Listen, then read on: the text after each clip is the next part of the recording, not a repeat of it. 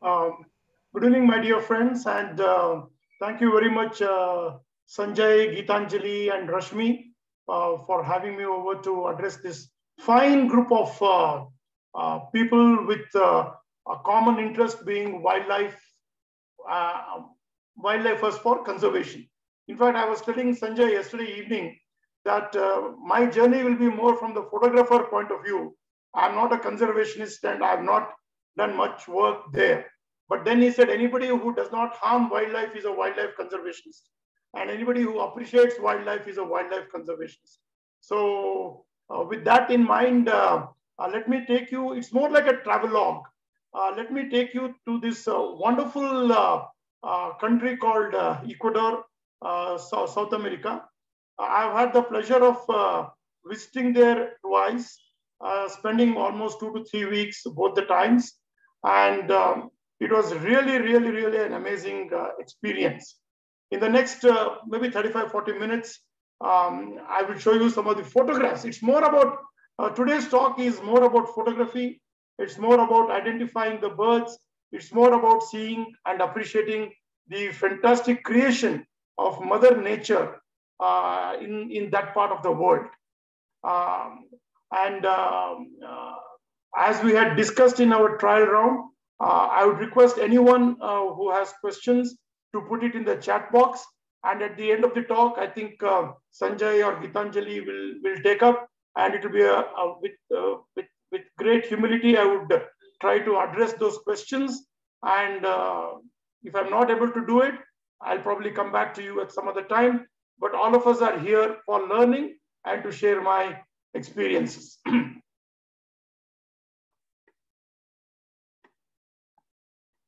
Why have I termed this talk as exotic?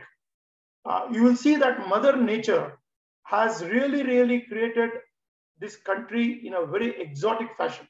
Whether it is flora or whether it is fauna or whether it is birds, it's really a fantastic country to visit and experience the nature's beauty. Few points about the country itself. Ecuador is a country in the northwest South America. Ecuador includes Galapagos Islands in the Pacific, which is about 1,000 kilometers away west of the mainland. The capital and the largest city of Ecuador is Quito. So when you fly either via US or via Europe directly into Quito. And Ecuador itself is one of the 17 mega diverse countries in the world.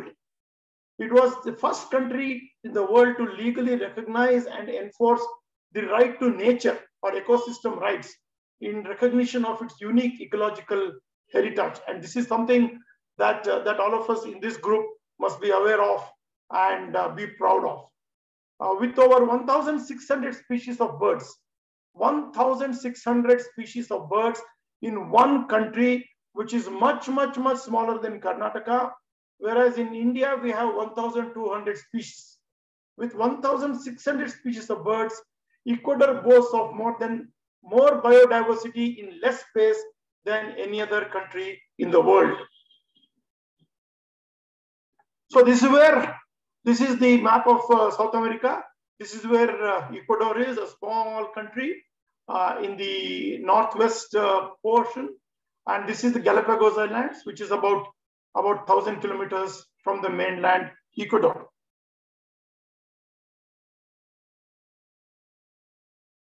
When you go to Ecuador itself, looking at the biodiversity, Ecuador has been marked because of the high its levels from the sea. So that is what supports the rainforest. See, this is the rainforest area. This is the area of our interest. You know, where there is rainforest, where there is deciduous forest, where there are dry forests, then mountain forests, etc.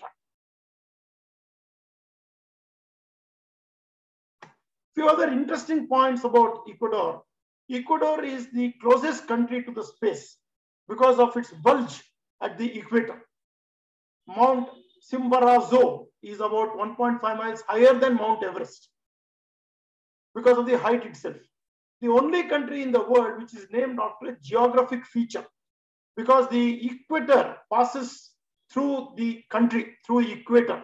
I will show you the place where they have marked to say that this is where the equator passes.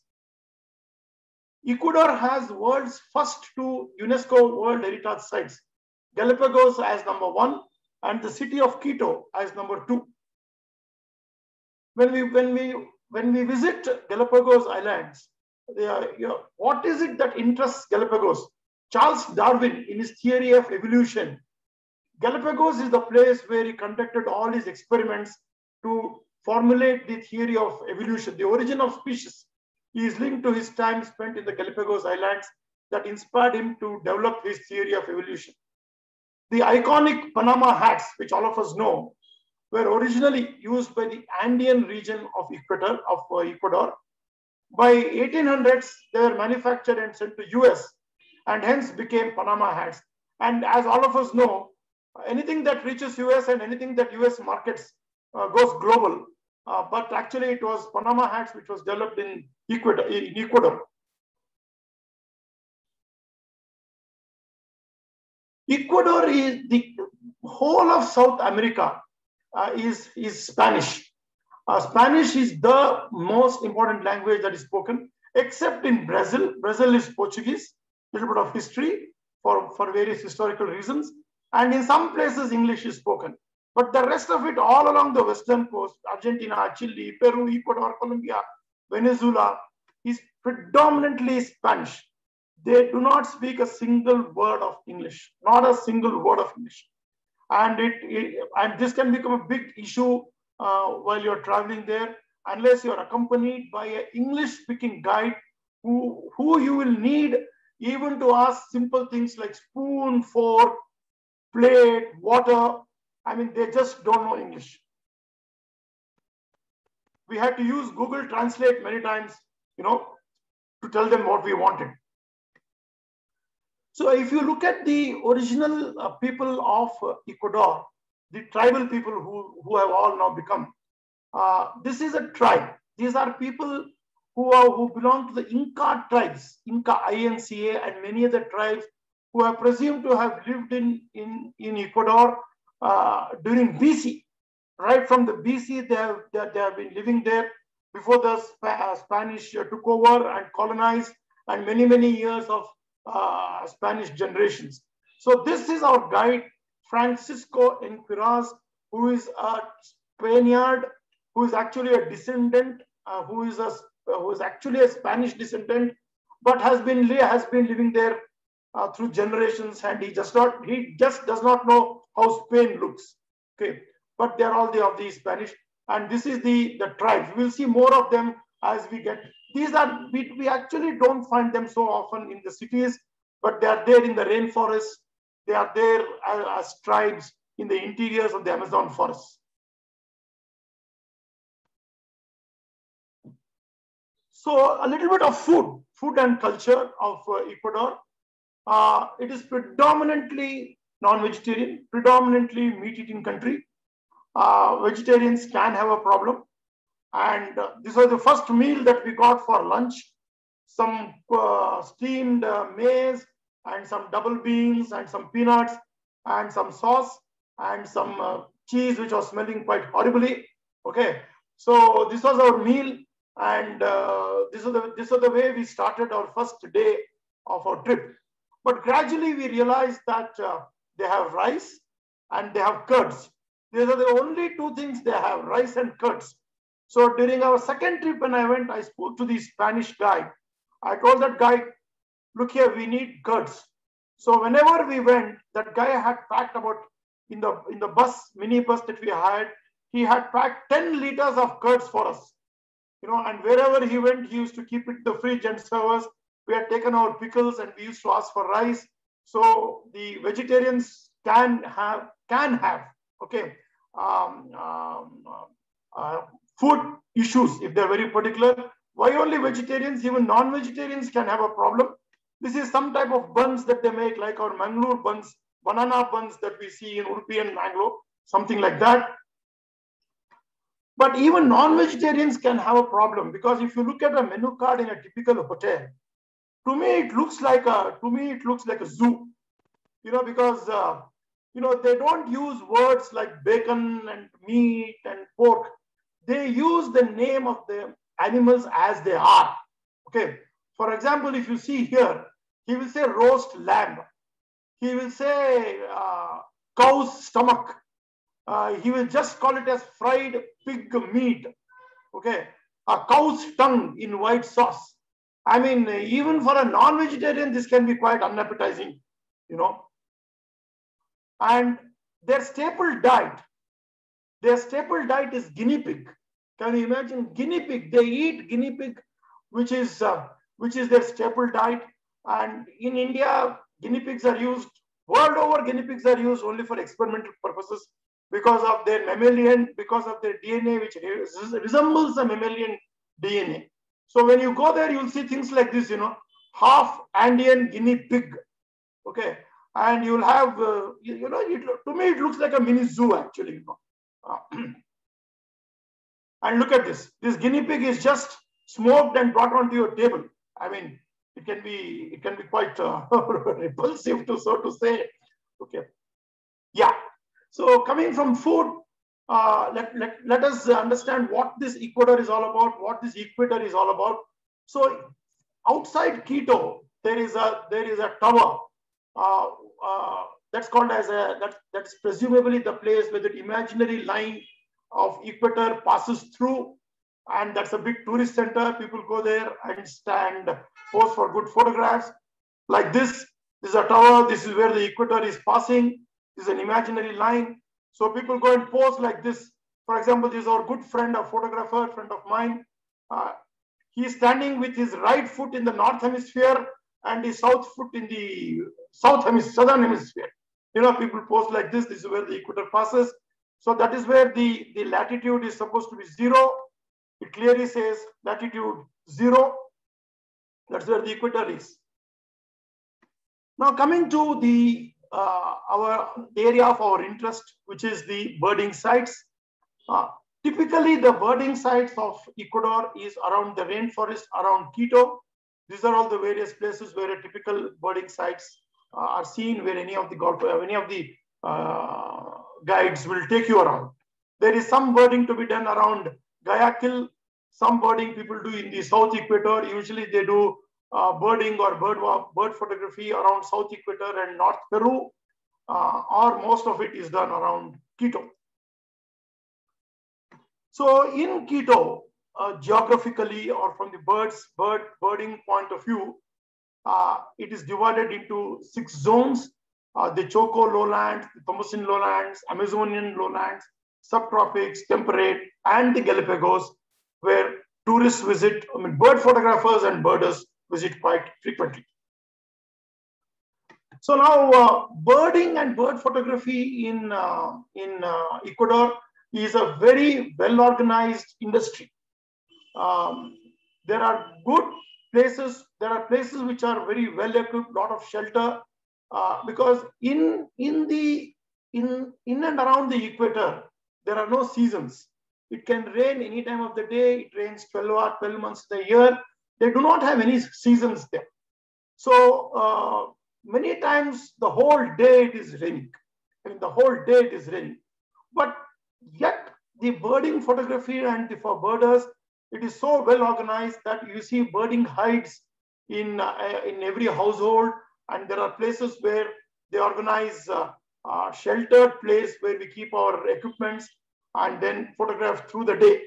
It might be pouring outside, but your equipment and you are completely safe.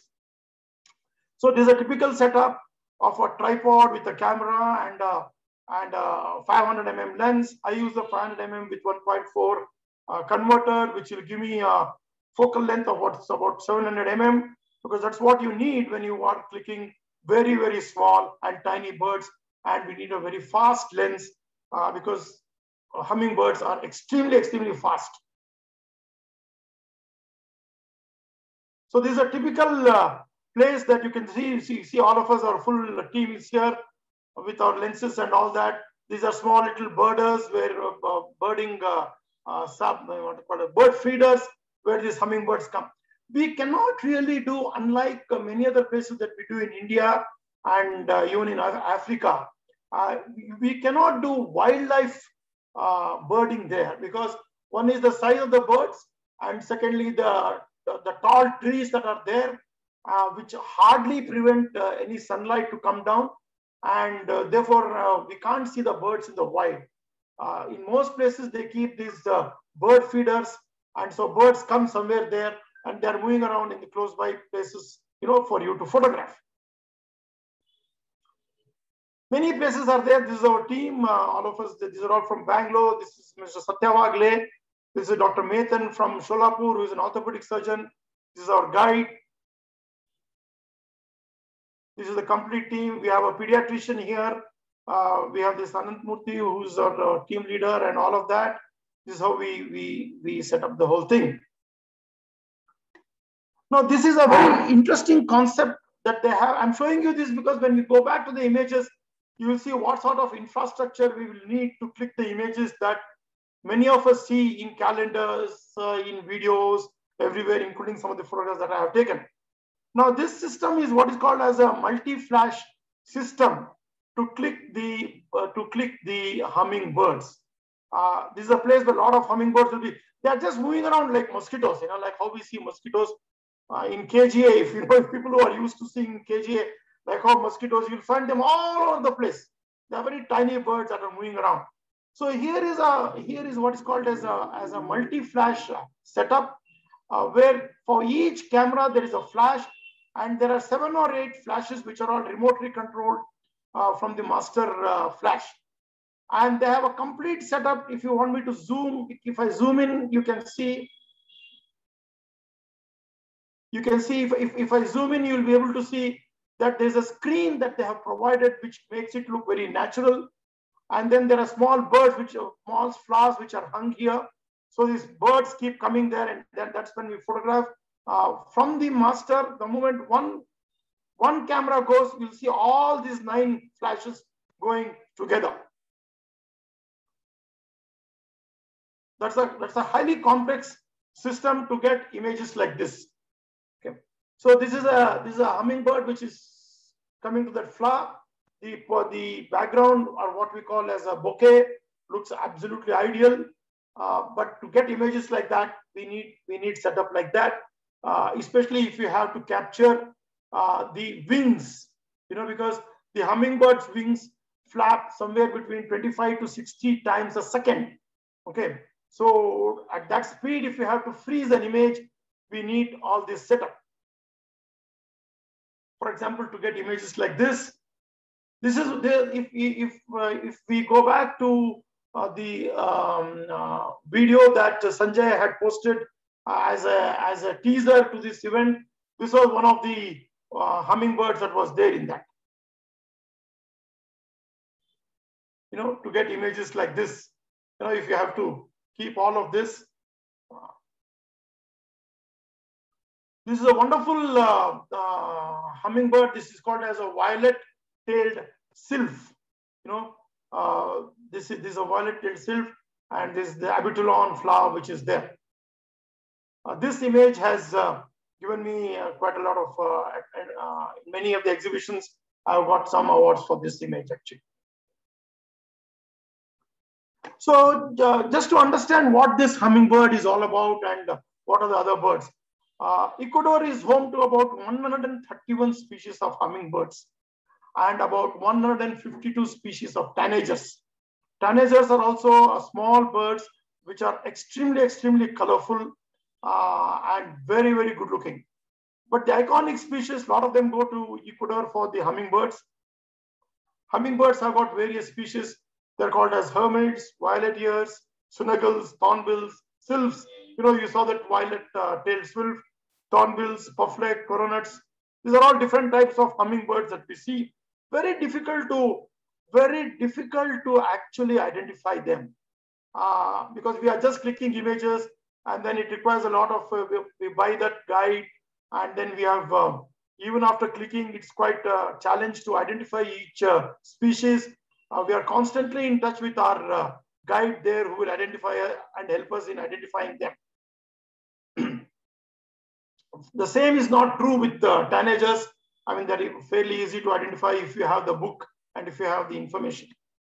Some interesting facts about hummingbirds. Hummingbirds are the smallest of the migratory birds. They migrate alone. Though they are very small, they still migrate alone, up to 500 miles at a time. The name comes because of the humming noise in their wing make. The wings flap anywhere between 50 to 200 beats per second. So you can imagine if the wings beat at that speed, what sort of equipments you need and what sort of lens you need to freeze them in motion and get to look clear, actually, And it is the only bird that can fly backwards. And it is probably the only bird which can stay still in the air. It will flap its wing and stay still in the air. Not many birds can do that. The average weight is just about 3 grams. The smallest is about 2 inches, weighing about 1.5 grams.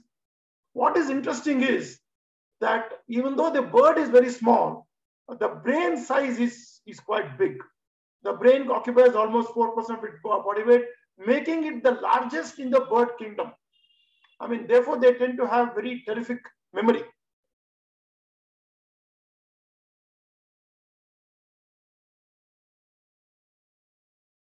The metabolic rate, I mean, it's not metabolic race cars, it's the metabolic rates it's like a metabolic race car, actually, because the heart beats at 1,260 minutes per minute. And it takes breath because it's very, very active. It has to constantly keep its oxygen supply. So it breathes 250 times per minute. Compare it with humans. We breathe at somewhere between 12 to 15 times a minute. They breathe 250 times a minute. And because of the high metabolic rate, they appear to be hungry all the time. They keep coming to the feeder, taking in some sugar syrup, going back, again coming back and forth. It appears that from morning to evening, they're doing only this job, and that is keeping its glucose levels quite high. They visit 1,000 flowers a day. They must consume half of its weight of sugar per day because that's where they get the energy from. So what does it do at night? At night, they go into what's called as a suspended state called torpor, where the metabolic rate comes down by 1/15 of what it is during the daytime. It is very important to understand the colors of a hummingbird. The color comes from the iridescent qualities of the feathers. And I believe they have done a lot of study on these feathers. And the feathers, inside the feathers, there is a water droplet or there is some liquid. So when the light passes through these feathers, it has a prism effect, and because of which these feathers look differently at different times to different viewers who are viewing it from different direction. It depends on the angle of the light that falls on it. You will see the fantastic colors. The same image, the same bird, I click from a different angle, it looks differently. So I'll quickly run through some of these birds. The names are quite, some of them are only for academic interest, but let us appreciate the nature of the birds and the color, and someone like me will also appreciate a photograph also if it's good. Okay, so this is called as an Andean emerald. Okay, look at the beak, the colors. These are the colors that I was talking about. Okay. This is a Inca, brown Inca. We are shooting through the day. Even if it rains, we are just able to capture some images like this. These are very small birds. I mean, I would repeatedly like to tell you that these are very small birds. They look big because of the photograph. This is what is called as a brown violet ear. If you can see, this is the ear. There is some violet. Some anatomical features of it go into naming them. Actually, this is a violet ear here. Therefore, it's a brown violet ear.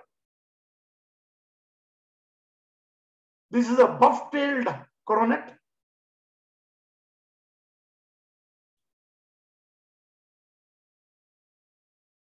See the same buff-tailed coronet.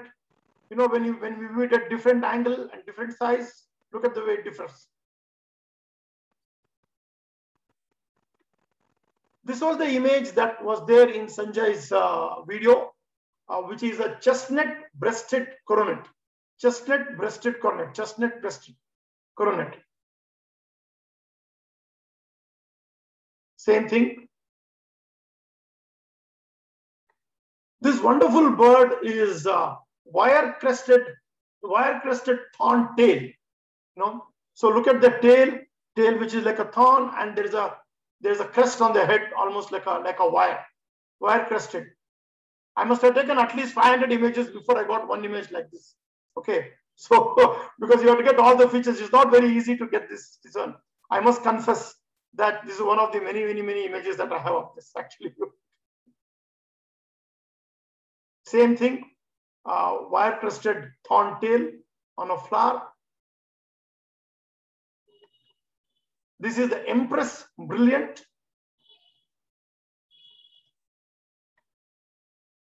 This is fawn-breasted brilliant again.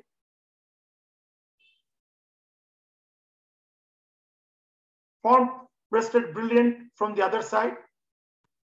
This is from the back, and that's the front. See the water droplets because of the constant rain. Look at that. I mean, this is something absolutely fantastic. Golden-tailed sapphire. The tail is golden. I mean, if you see a posterior view of this, you'll get to look at it. But this is the iridescent nature of the feathers that I was talking about. That's the one. Golden-tailed sapphire. Look at the head. Look at him. It is too exciting for me to, I mean, all of you will agree with that. This is a sword-billed hummingbird. Look at the bill, the important feature. This bill is almost the size, is as long as the bird itself. It's a sword-billed hummingbird. Same thing here, sword-billed hummingbird. Since this is not with the multi-flash and all those things, this is the best that we can get. You can see the wings flapping here. But what is interesting is that we see the catchlight in the eye and the whole bill is in focus. This is Gowl's jewel friend. To understand this, this is the Gowl's jewel friend. Same thing here. This is a fork-tailed wood nymph. Fork-tailed wood nymph. These are the, we should catch them, we should get an image where we are able to get these colors. It's not very often that we get it. I mean, that's what we have to capture. Same thing here again. Look at the beautiful color. I mean, how many colors? This may not be more than about 1 inch or 1 or 2 inches, the whole bird.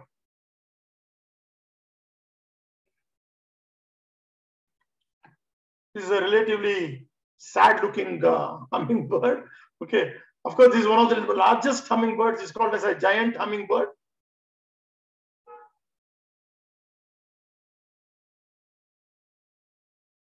This is a green crowned wood nymph. Green crowned wood nymph. Very tiny bird. Very tiny bird. This is a purple bibbed, white tip, purple bib. White. This is the purple bib. This is the bib. Purple bib. A lot of them are tongue twisters. Same thing, purple bill.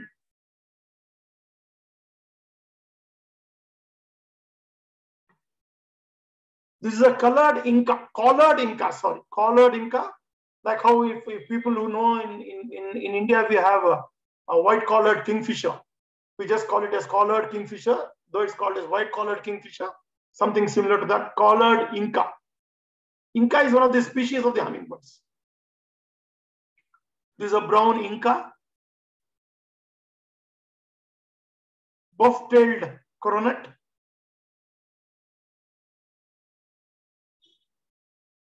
Same buff-tailed coronet with the wings in place.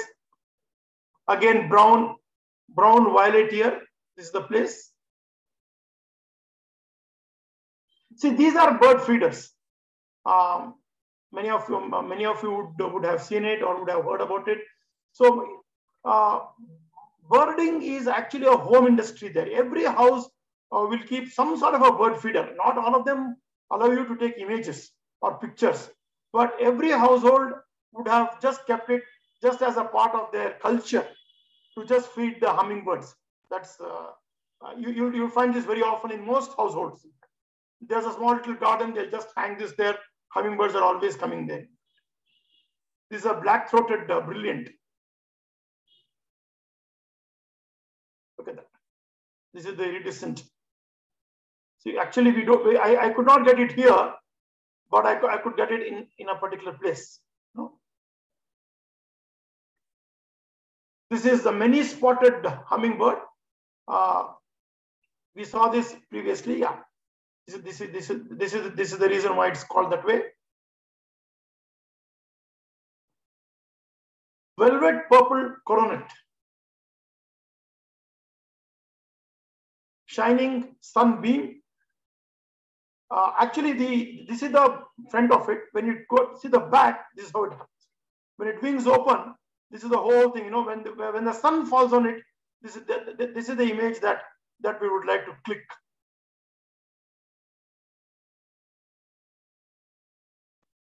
Some more of the images, same images, and this is the tongue, and the speed of the tongue is also very high because it has to suck the glucose water. Some more images of the same. Violet-tailed sylph.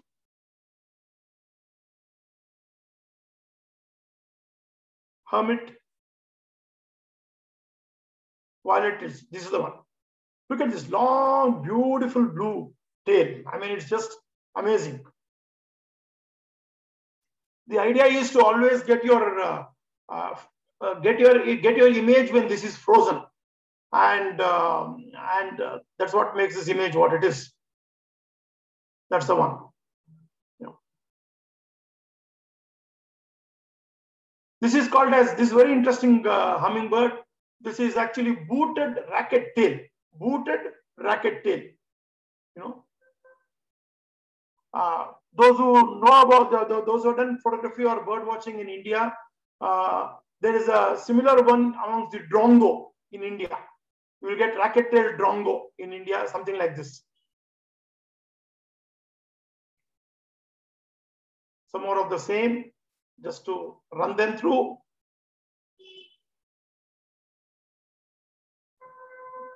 This is interesting. This is rufous-tailed hummingbird.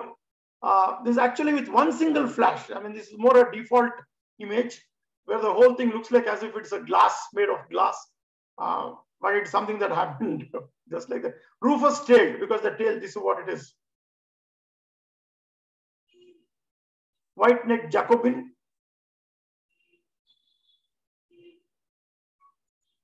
White-necked Jacobin female.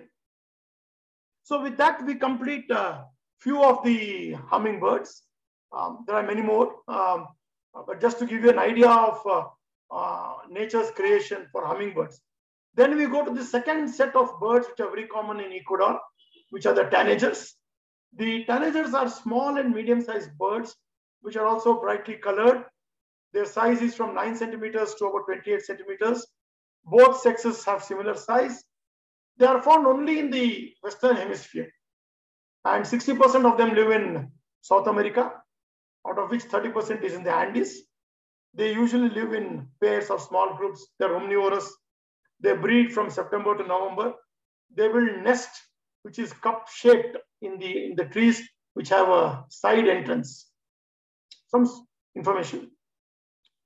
This is what is called as a golden tanager. A golden tanager. This is a black-capped tanager. Same thing. So the apart from the feeders for hummingbirds, a lot of these places also have bird hides where they keep fruits. They keep fruits for depending upon the nature of the birds. In fact, I have to tell you how well organized this industry is. Tourism is in Ecuador. We went to a place. This guy had 3 different places to click 3 different types of birds. First he will take you to one place where all insect-eating birds are there, and there he will have a beautiful perch, backdrop, everything is there, and at one side he has kept a white sheet of cloth on which there is a reflected light through the night. So all the insects come and get stuck there to that screen. And when the day breaks, the insect-eating birds come there, pick up the insect from the white screen and go to a perch and sit. So you'll get a completely different type of birds there. Then he will take you to a place where fruit-eating birds come, tanagers. So he will keep fruits like this, and you can get all the fruit-eating, nut-eating birds. Then he will take you to a hummingbird. This is a blue-capped tanager. Same thing. This wonderful bird is blue-gray tanager. That's the image, a dream image actually, because of you can see the raindrop here. The whole composition is quite good. This is the image that we had put which Sanjay had put on the screen. This is a honey creeper. It's actually a green honey creeper, blue-green honey creeper. This is a blue-winged mountain tanager, blue-winged mountain tanager, male. Blue-winged mountain tanager. Dusky bush tanager. Lemon-rumped tanager, male. Lemon-rumped tanager. Oh, sorry, that was lemon-rumped tanager, female. This is lemon-rumped tanager, male. That was the female. This is the male. And I'll tell you why we have to identify male and female. It would later. This is a glistening green tanager, looking like almost parrot color. Same thing, glistening green.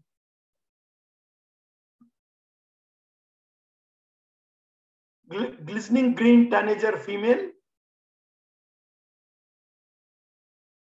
Flame-faced tanager.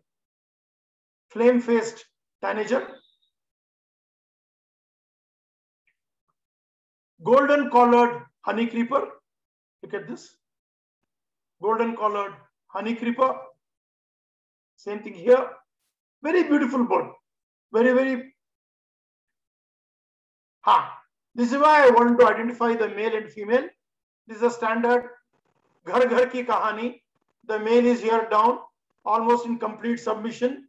The female is here sitting, probably shouting at the male. So nature has made it this way. What can be done? And in all animals, it is the same. This is a beautiful euphonia. This is a rufous-throated tanager. Rufous-throated. This is rufous-throated. Same thing, rufous-throated, back, rain. In most slides, you will see rain because rain is there throughout. Scarlet-bellied mountain tanager. Another cute-looking bird, silver-throated tanager. Moss-backed.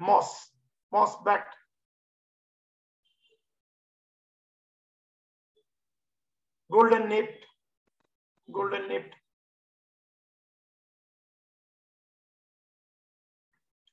Apart from tanagers, you also find what are called as arakaris. These are one type of birds there. The other species apart from hummingbirds and tanagers, we look at the other birds that we find, which are also equally beautiful and very nice to see. Same thing, arakari, pale mandibled alakari, same thing. That was the back, this is the front. Then we also get to see some mammals there, Andean rabbit. Lapwing is the other bird. We see a lot of lapwings in India too. There are about 12 species of lapwings in India. This is the one that is from there. That's called as Andean lapwing. These are black-faced ibis. This is a black vulture.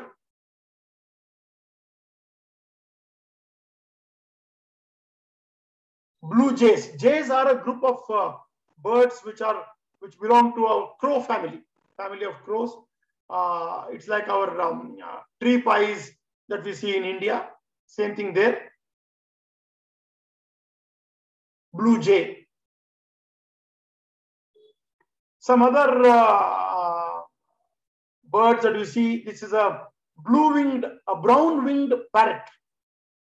Brown-winged parrot. This is called a caracula, carakara, C-A-R-A. Carunculated caracara. It's one of the raptors type, like vulture, belong to the vulture eagle family. Quite a large bird. Looks very good in flight. This is an agouti. This is a mammal called as an agouti. It's called as a brown agouti. This is another way. If you see any pictures of Ecuadorian birds, on Facebook, on tourism sites, everywhere, this bird will always make its appearance. This is called as a toucan, T-O-U-C-A-N. This is called as choco toucan. Very common bird. I mean, very commonly used bird for the bird life of Ecuador. Same thing. Choco toucan, T-O-U-C-A-N. We also get to see some antpitas, chestnut-crowned antpitas. Antpitas are small birds, mostly ground. They actually move around in the ground. They have a very small tail or a feather. It's like pittas. It's like a pitta. We get pittas in India too, in fact. This is a very interesting bird. In Ecuador, this is called as a cock of the rock. Cock of the rock. This is the male. What is interesting is that the eye and the beak, you just cannot make out. I mean, how it almost looks like an English policeman's cap. Actually, it's called as a cock of the rock. There's a particular place where these birds come early morning. And they dance and do all kind of antics to impress the female of the species. So you see a lot of males. It is very difficult to see a female there. Female cock of the rock. 2 trips, I have not been able to click a single female, but we have been able to click a few of these. It's called as cock of the rock. Very interesting bird. This is how the back of it looks. The beak is somewhere here, hidden in the neck, somewhere here, one eye and the other eye, and look at it. It's absolutely fantastic. Cock of the rock. This is the other bird, barbets. A lot of us would have seen barbets in India too. This is also a barbet. This is called as a toucan barbet. Barbet generally are colorful birds. Even in India, barbets are colorful birds. Around Bangalore, we get to see coppersmith barbet. We get to see white-cheek barbet, BGC, KGA. We get to see barbets. Barbets typically have a very stout beak and very colorful. And generally, they are photographer friendly. When they settle down somewhere, they are sitting there for a fairly long time. Same thing, toucan barbet. This is also an interesting bird. Toucanet. This is a crimson rumped toucanet. Crimson rumped toucanet. This is one more green jay. What we saw earlier was a blue jay, all belonging to the crow family. This is all in wild. All these are in wild. They don't come to the hides so much. This is all in the wild because the birds are big. So sometimes we may be able to get some images like this. Again, see the rain. Beautiful bird. Very, very beautiful. Red-headed barbet. So the image used. This is also a red-headed barbet, female. This is the male. That's a female. Appreciate the rain again. Always raining. One more pitta. This is called as yellow-breasted pitta. Observe the lack of feathers here or a tail, what we call. This is one more bird called flower piercer, masked flower piercer, masked flower piercer. One more toucan. This is called as plate-billed plate. It looks like a plate here. Plate-billed mountain toucan. This particular bird is. Same thing here. Plate-billed mountain toucan. Woodpeckers, black-checked woodpeckers. Now, this is a very interesting bird. This bird is actually called as an umbrella bird. Typical only of Ecuador. Usually, it is there in the thick forest. It does not come very near this one. And one has to be lucky to get. This is the display that it does, where it opens up to attract the female. One has to get this image to actually know that that's the beauty of that. It's called as an umbrella bird. Any of you can Google umbrella bird, you will see this.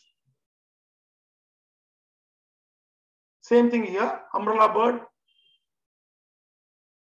Very difficult to photograph, very difficult to spot because it's the thick. And for some of these birds, we have to really get into the rainforest. And we should understand that rainforests, first and foremost, there is no light. Secondly, the floor is moist. The floor is slippery. The floor is slushy. And it's quite a challenge to get some of these birds. But one has to be quite mad or passionate to go through all that to get one image like this. Next, we move to Amazon. From the Quito region, we move to the Amazon belt of Ecuador. As all of you know, Amazon is one of the largest forests in the world. Very thick forest, a lot of water bodies, rivers, etc. So we need to really get into the forest in boats like this and click on the boat. This is actually called as a very interesting phenomena. These are called as gray-headed parakeets. They come to this clay. This is called as clay lick. At a particular time of the day, they come in hordes to a particular place where it's all in nature. There's no hide there. It's all in nature. The scientific reason is that they normally feed on some plums in the forest, which can be poisonous to their body. So to counter the effect of those chemicals, these parrots come and lick the clay to counter them. So this is a clay lick of the gray-headed parakeets in the Amazon. This is one of them, gray-headed parakeet on a perch. This is a blue-headed parakeet, again at a clay lick. They lick this. This is the blue-headed parakeet. India also is home to several parakeets. Just for information, there's only one. All the what we see on our rooftops, what we see everywhere are parakeets. There is only one parrot in India, which is the vernal hanging parrot. Rest of it is all the long-tailed ones are all parakeets. So this is also a parakeet in Ecuador, of course. This is also a blue-headed parrot. This is a parrot. I mean, it's not a parakeet. There, it's a parrot, blue-headed parrot. This is a southern mealy Amazon parrot. These are some birds called as Ani, A-N-I. These are all in the wild. In the wild, we also get to see, we go to Amazon mainly for this bird. This is a blue and yellow macaw in the wild. I mean, all of us would have seen this in exhibitions, in circus and things like that. But this is in the wild. I mean, you see them in the wild. You know, this is a scaly-naped Amazon parrot, again, which has come for that. This actually came to a place where there was water. Okay, not so much of a clay lick. In the Amazon, we got to see some of these hawks. This is called as a common night hawk. Most of the birding in Amazon is done in a boat. Not a very great boat. It's more like a canoe. So we do that there. And as the day comes to a close, you can spot something like this. This is a caiman, a type of a reptile, something resembling a crocodile or an alligator, something like that. So we just got to see it as close as this, that I could just get the pupil of the crocodile, in fact, of the caiman. This is a very interesting bird called as Hoatzin, spelled as Hoatzin. This bird is very important from the evolutionary point of view. During its formation, this is an adult one. When this bird is a juvenile, if you remember the evolution of a bird, birds came after reptiles. So you will actually see claws on the wings when they are very young. When they become adult, the claws go away. Therefore, these are actually called as an historic bird. The word used for them is historic Hoatzin. Same thing here. Of course, we didn't get to see them with the claws. This is one of the kingfishers that we got. This is called as an Amazon kingfisher. I'm sure all of you know that kingfishers are also found in India. 12 species of kingfishers in India. I think that's where the kingfisher calendar came from. There are 12 species in India, but this is a Amazon kingfisher. Same thing here. Then we go to the Amazon forest. We had a very interesting experience in the Amazon forest because we wanted to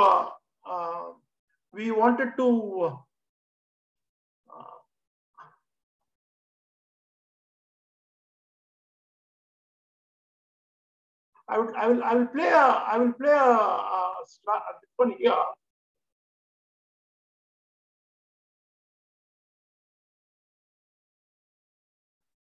See this. Am I audible?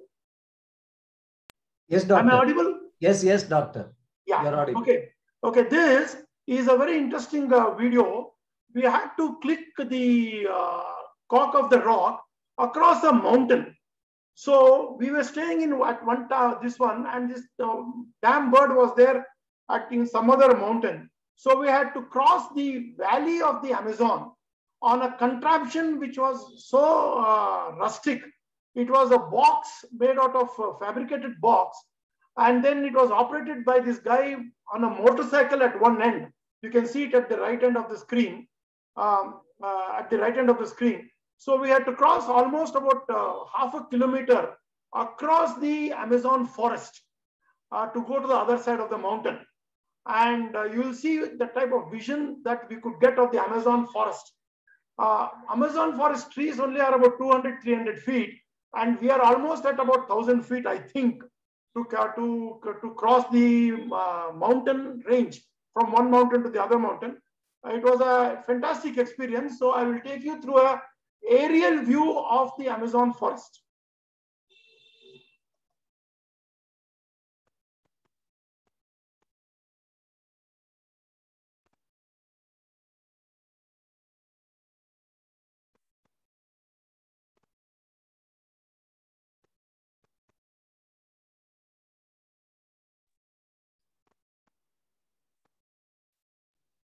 Doctor, are you playing the video?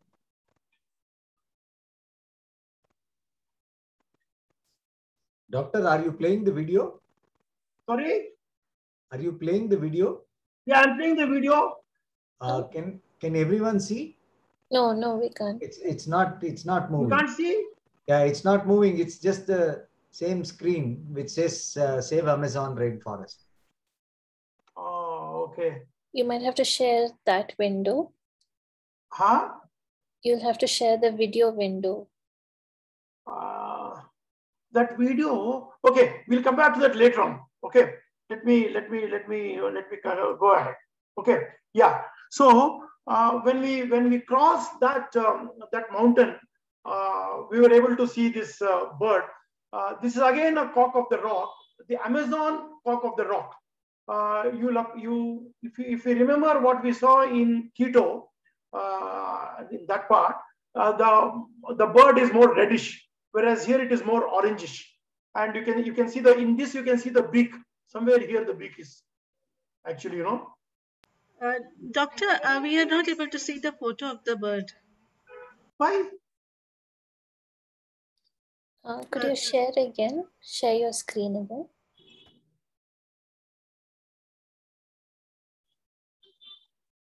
Yeah. Yes. Okay. Yeah. Okay. So this is the Amazon. This is the Amazonian cock of the rock, which is a little bit different from what we saw earlier. Am I audible? And is the slide seen? Yes, doctor. Okay. Same thing again, Andean cock of the rock. These are the tribal women I was talking to you when I started. These are the original inhabitants of Ecuador, who are now reduced to just staying in the mountains as tribes.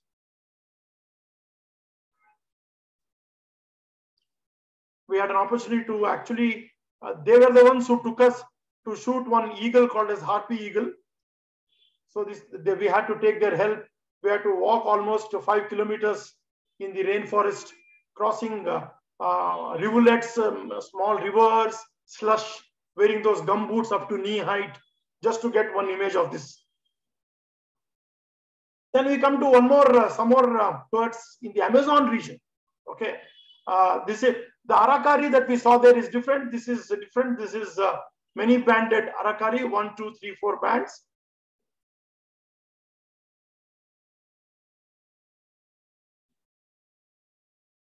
This is a heron.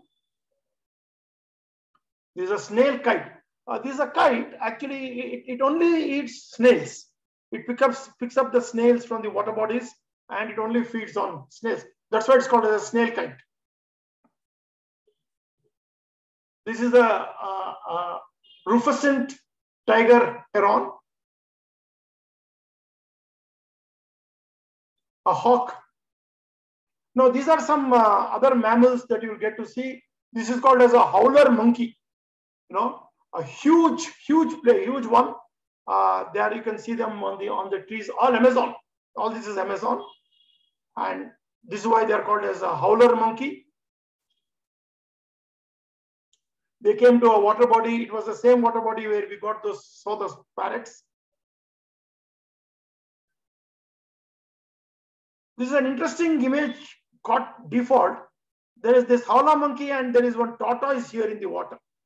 It seems to be speaking to that. Then there are these squirrel monkeys. Look at them, so cute they are actually. Very small. Ecuador is also home to a lot of volcanoes. So this is one of the live volcano live that we could spot when we were driving. Because of volcanoes, there are some places where you find thermal springs. In fact, this is one place called Thermas de Papelacta. We spent one night here. When you walk on in the hotel room floor, when you walk, you can actually feel the temperature below. I mean, the floor is warm because of the hot springs that are there. This is just, they in fact mix the cold water and hot water from thermal springs and let it out into their landscape. People can just come and spend some time there, because of the low temperatures, but thermal springs. Then we come to the last portion, which is Galapagos. Very interesting. Galapagos is an archipelago of about 18 volcanic islands distributed on either side of equator in the Pacific Ocean, 100 kilometers west of main Ecuador. They are known for large number of species which Charles Darwin studied before he postulated the theory of evolution. The thing here is that the Spaniards first discovered this in 1535, and for a long time the English pirates were using it. There was no human habitation for many years. Since there were no human habitation, the animal life there did not know what is meant by predator. So the only animals which could live in the saline waters got onto the island, and they made the island their home, and they just moved around there till man, again I want to use the word till man went there and started doing what he did to the rest of the world, which is to destroy the animal life. Till then, the birds just lived there. Therefore, you can see fantastic animals of a completely different kind, who were there in the saline waters, who just crossed across onto the island. So this is the image of the Galapagos Islands. Many islands. So how does one visit?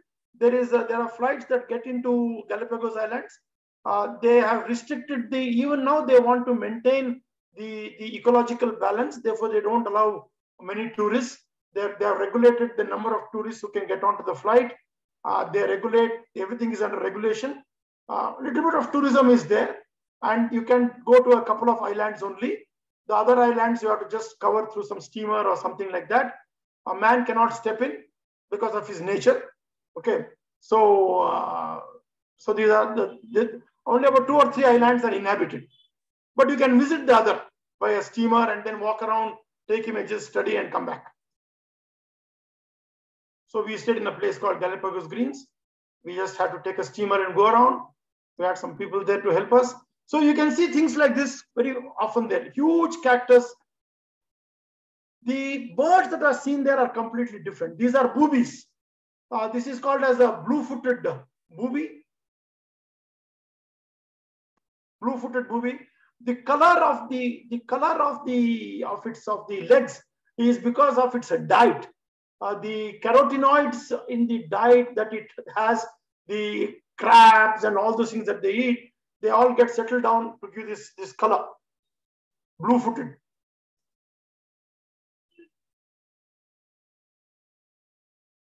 Blue-footed booby again. Then you see huge tortoises, huge 6-footers. They'll be just walking on the road. Walking on the paths like this. And they have been there for hundreds and millions of years till man went there, and a lot of these pirates, when they went there, English pirates, they started hunting them, they started using them for their food and things like that. So the numbers have come down like anywhere else, but still you can see them moving like this. This is almost about 4 feet high. I had to lie down on the ground to get an image like this, but still this is what it is. 4 to 5 feet tortoise. Then there's a coot. You find coots in here also. They are building some nests here. It's collecting some material to build some nests. Then this is a brown noddy. This is a brown pelican. Again, brown pelican. This is a flamingo. The orange neck and the foot here also is because of their diet. They eat crustaceans. I'll show you the crustaceans that they eat, and because of which they develop this color. You see? Flamingos. You can see some penguins also. Galapagos is the only other place that you can see penguins apart from Antarctica.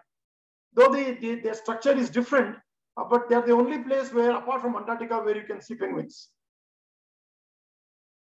This is a great blue heron, ground finch.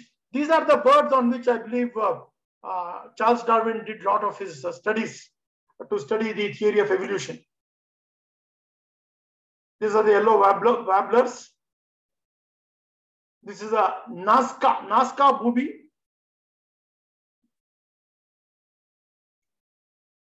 Peruvian pelican. Yeah. You don't see this. This is called as a iguana. This is a marine iguana. It looks almost like our crocodile, it's like a reptile, but evolutionarily they're a little bit different. This is a marine iguana. Look at them, how they look. They almost look like a mini dinosaurus. They're very small. They may not be more than about 3 or 4 feet.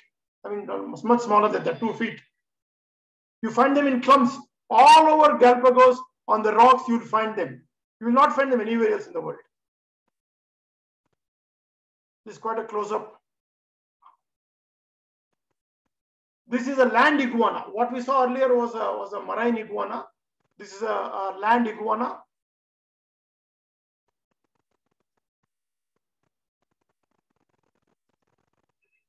Actually, over the period of, as a part of evolution, these birds do not know what is meant by a predator. That's why they are on the ground. The tortoises are moving on the grounds. Birds are on the grounds. Everything is on the ground. You can walk as close as this and take an image. They will just not fly away. They will just not fly away. They lay their eggs on the ground. They just do this marking. Some marking they have. And then they lay their eggs on the ground and just incubate them on the ground. Because they don't know what is a predator. Just before the event started, we were discussing with the leopards of Sri Lanka, something like that. Leopards of Sri Lanka are different from leopards in India and even in Africa. Like that, I mean, you can just go there and you see the maternal instinct because of the direction of the sun. The booby, it will keep on changing its direction to provide shade to the eggs. That is the beauty that one has to observe here actually. Look at that. And the chicks, they're just on the ground. I mean, they just don't know danger. They don't know danger. Chicks are growing there. They are just, the nests are just about there in small shrubs and bushes. This is a very interesting bird. This is called as a frigate bird. They have this gallows, which actually red in color. This is a male, and it's a fantastic sight to see how they attract the female by blowing this up. So they blow this up and fly over around females and hover around the nest just to attract the female frigate birds. Look at that. No, this is just to attract the female frigate birds. Then of course one gets to see sea lions plenty. It's a photographer's dream to get an image like this, when the waves are there and the water bubbles all over the place.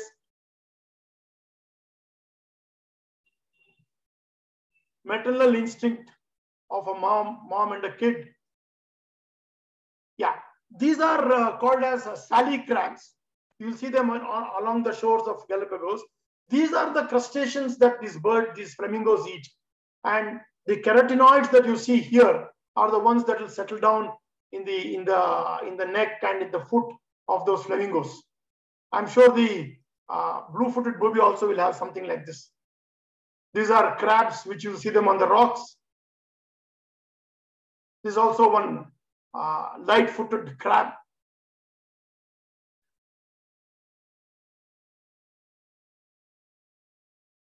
So friends, here we come to the end of my description and my travel to Ecuador. Interesting place to go to, lot to learn. Feel like going back again and again. My talk is over. Thank you very much for a very, very patient listening. And I'm quite happy to be with all of you. I'm now open to take any questions. Thank you, Doctor. Thank you so much. I request our members to raise their hand, and please stick to only one question per head when you are asked to unmute. There are two questions in the chat box. The first one is, what's the lifespan of a hummingbird? And the other one, yeah, that you could take that question. So actually, yeah, I must confess that my answer may not be very accurate, but I have no idea of this. Okay. I cannot give an answer actually. Okay. Okay. All right. If I belong to a birders group or a bird watching group, okay, I may have had this information. I am only looking at the birds as a photographer actually. Okay. Yeah, I think this question has given us an opportunity to look up for the answer. Yeah. And, please. Thanks for asking, Pratap. And the next question is, what's the difference between Arakari and a toucan? Any idea? Yeah. They're all different birds completely. If you see the morphology itself, it is completely different. Okay. They all are different birds. I mean, there's no relationship at all to speak about it. The morphology is different. Everything is different. They don't belong to the same family at all. Thank you. Anybody? Yes, Nitin, please ask your question.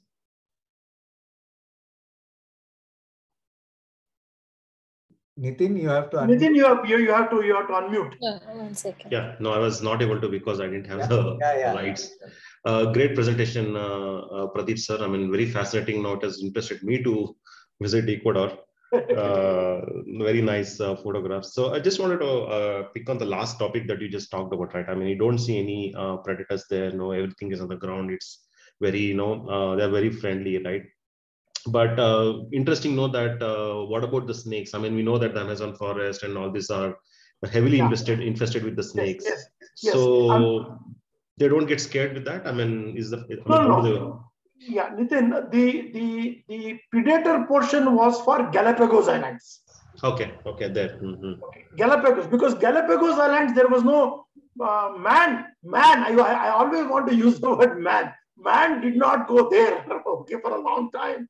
Okay, till the English pirates went there somewhere in the 15th, 16th century. Okay, it is the law, in the theory of evolution, to grow and survive in a predator-free environment. We are talking about Galapagos Islands. Okay, the snakes that you are talking is in the Amazon. Okay. In the Amazon, of course, there are snakes, but I'm not a reptile photographer. Okay, so obviously there are a lot of snakes. Obviously, we did get to click one or two. Obviously, those who want to do reptile photography, those who want to do snake photography, they obviously have to go at a different time of the year and different type of places to probably do snake photography. Snake and reptile photography itself is a specialty. For example, if you go here in Western Ghats, frogs and snakes are done in the Amboli region. So obviously, I think I have not done reptile photography actually. Thank you, Doctor. I request Shashikant, Rotarian Shashikant Pobati to unmute. And just before that, there is an interesting fact that is shared by one of our friends from Jamaica, Tricia. It says that the hummingbird, also called the doctor bird, is the national bird of Jamaica. Oh, okay. So today we have a doctor talking about the doctor bird. Okay. Yeah, thank you. Thanks for that information, Tricia. Yes, Shashikant sir, please go ahead. Yeah, hi, good evening. My goodness, Pradeep sir, it was amazing. I was riveted to the screen. I just wanted to know, sir, basically, you have kindled the interest in all of us. We city slickers, we don't know anything about all these birds and other things. I have a personal question. I mean, concerned only with this particular topic. What really made you go to Galapagos Islands and, take out all these photographs? I mean, I'm really wondering, I want to know how this passion drive you, or how did you go about doing all these things? Okay. Could you kindly, sate our curiosity about this, please? See, I took to bird photography. I always wanted to do bird photography because when I was a medical student and much earlier than that, I used to see a lot of excellent photographs by well-known photographer E. Hanumantrao. I mean, many people here will know E. Hanumantrao. They used to click a lot of photographs. Somehow, when I started photography, I always wanted to do bird photography. I don't know why, but I wanted to do, because I thought because I like traveling. I thought if you take bird photography, you can travel the world, because birds are there everywhere in the world. Birds are there everywhere in India. Okay, so when I started bird photography, I thought I used to do a lot of reading, and I joined a group through Facebook. I met a lot of friends who had visited Ecuador and who had visited Galapagos Islands. So when you are moving in a peer group, like how kids have peer pressure, you also have peer pressure. Okay, and only thing is you have to have deep pockets to have peer pressure. Okay, but but you see, so somehow things fell in place. And I also knew that if you go to Ecuador, I had read one of my good friends called Dr. Ajit Huilgold, who is a renal transplant surgeon and a good wildlife photographer. He had gone to Galapagos. So I had just spoken to him. And then I also started reading.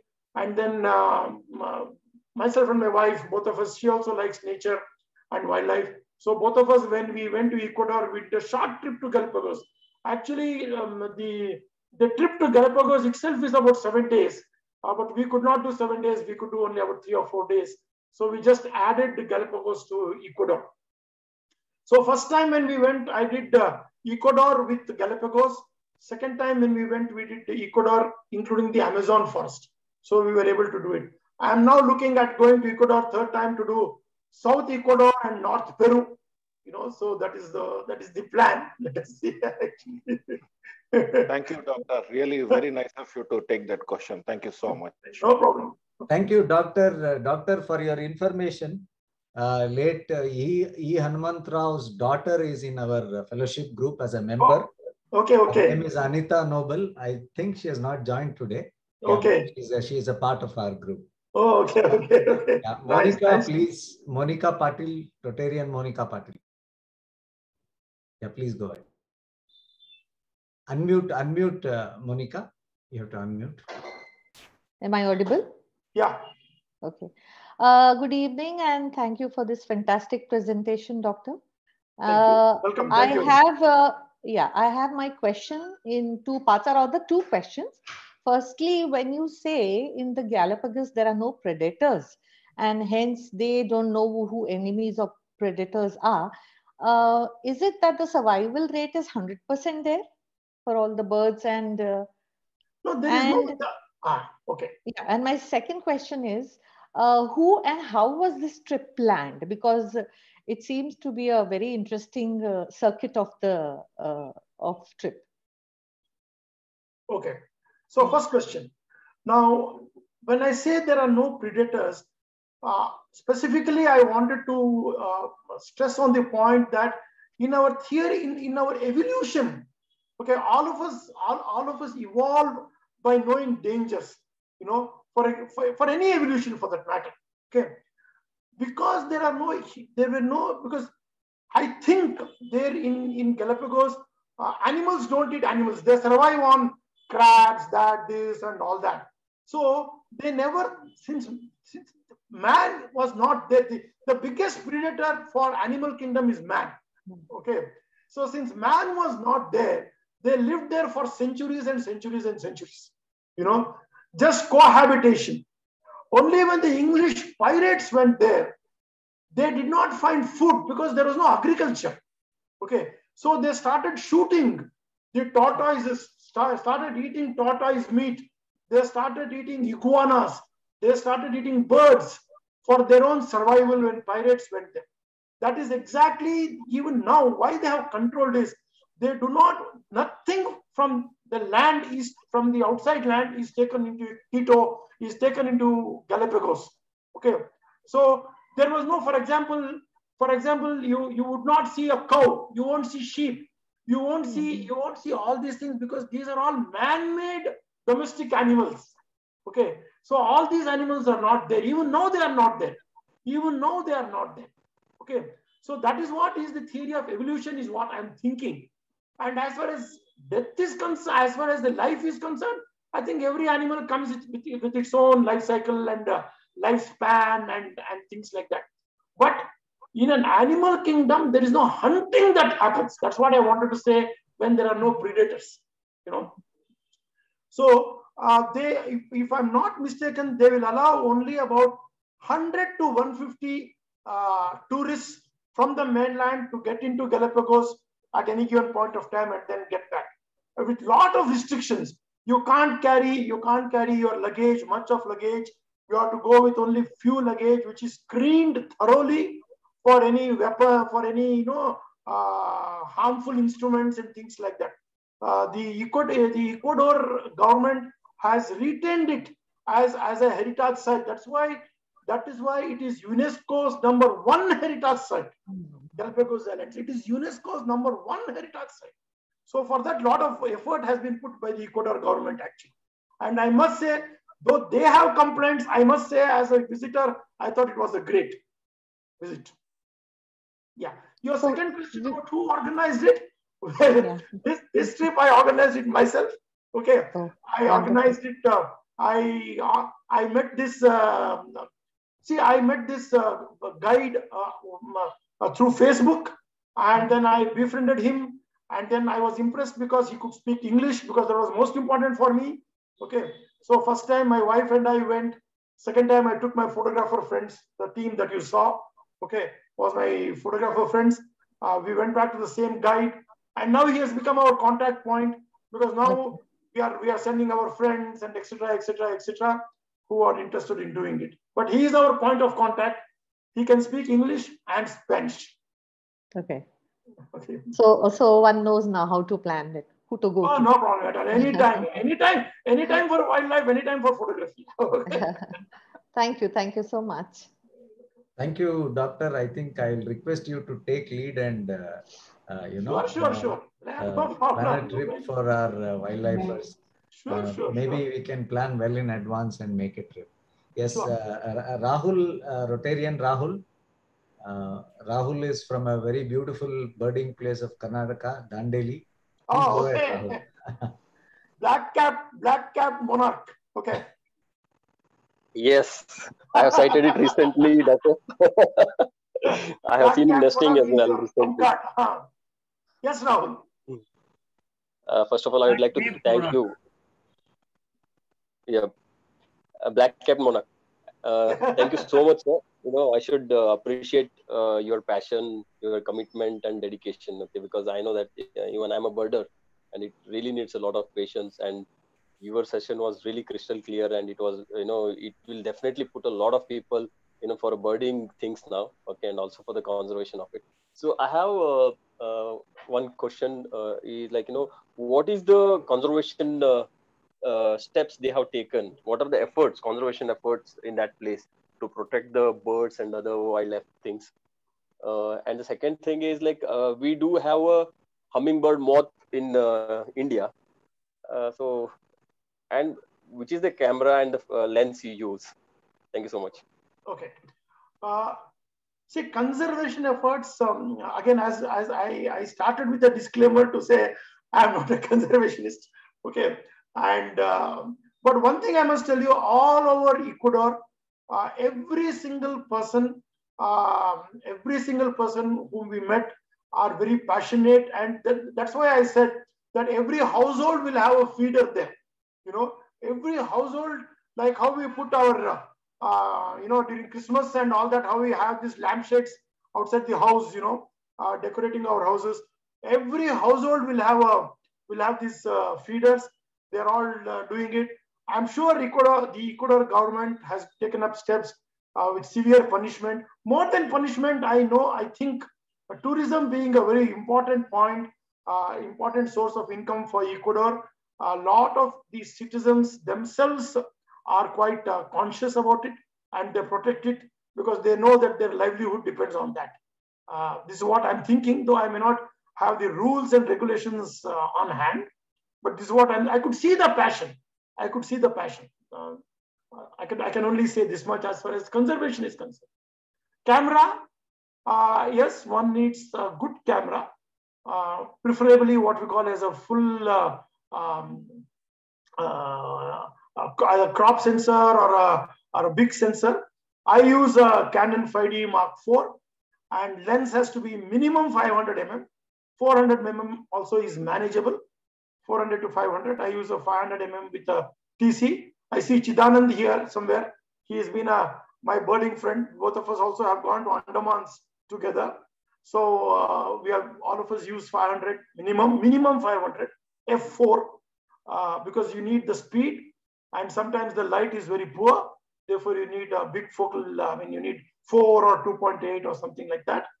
A tripod is 100% must. These are some of the things that a photographer will know when he's going to click images like this. Is it okay, Rahul? Did I answer all your questions? Yes, yes, definitely. Yeah. And I would like to thank you once again for this information. Yeah, thank you so much, sir. Thank you, Rahul. Thank you, Doctor. Doctor, we have Rotarian Sundar Prakash. Sundar, please go ahead and ask. Thanks, Sanjay. Dr. Rao, it's excellent, amazing presentation, lovely birds, all that. Okay, my question is, how do I reach Ecuador? Through US or through Europe or which other country? Because India is far away. You need a couple of connecting flights. Yeah. And all the way going there, do you also cover Ivory Coast or any other countries? Costa Rica? Okay.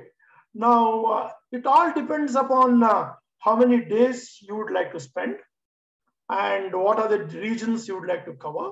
First question, you can go to Ecuador directly from Europe. Either you go to Spain, and Spain has some flights which goes directly to Quito.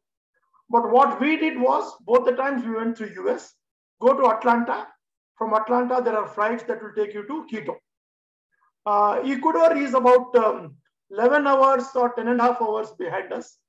It's a long flight. It's a long flight. I mean, Bangalore to US itself is a long flight. And then again, another 5 or 6 hours from there. You go either through US or through Europe. Europe generally is Spain. I think even there are flights which connect from Amsterdam. From Amsterdam also there are flights that go. We went through Europe. We went through US both the times. That is about reaching Quito. Your second question was? Do you cover also Costa Rica? Costa Rica, yeah. Now, this way, for example, it all depends upon the number of days that one has at his disposal. Both the times we did only Ecuador, because Ecuador itself, to do justice to Ecuador, will take you a minimum of 15 days. Even if you don't go to Galapagos, it takes 15 days. Because apart from the mainland, that is Quito and surrounding Quito, we did 7 days around Quito and 7 days Amazon second time, 7 days main Quito and about 5 days Galapagos first time. So that is one. Lot of people, one can go to Costa Rica from there. Flight between Ecuador and Costa Rica is about another 4 hours. People can do it. In fact, we have a group that is going. We are going to Costa Rica somewhere next May, if everything is all right. We are going to Costa Rica itself for 21 days, and a part of our group from there is going to Ecuador from Costa Rica, and they're spending another 3 weeks there. So it all depends upon the number of times. But if one has gone up to Costa Rica, if one has gone up to Ecuador, one can cover Costa Rica too. Thank you, Doctor. Sundar, I just wanted to also inform everyone that traveling to Ecuador is much easier, especially as far as visa issues are concerned, because you get 90 days visa on arrival. Exactly. Oh, thanks, Gitanjali. That was on arrival. On arrival, is it? On arrival, yeah. Oh, that's on nice. arrival. On arrival. And especially if you have a American visa, there is no problem at all. In fact. Oh, okay. Doctor, what about food? How did you manage food?